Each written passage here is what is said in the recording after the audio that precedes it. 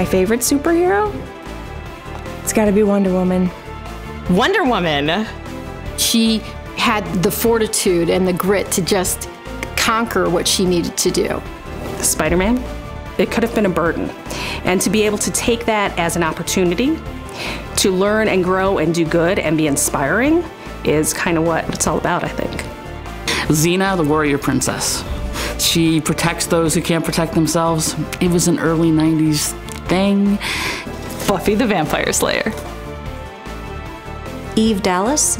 I decided I was going to say Snagglepuss. Heavens to Murgatroyd! Every day before I go to bed, say, you know, what uncomfortable situation were you in and where were you required just to stretch a little bit more? So it would have to be the Elastic Girl. My superhero is Batman. I always loved the fact that he had this little laboratory in the basement and he was trying new things. I would have to say it's James Bond. He has this entire lab of people working on the greatest gadgets for him.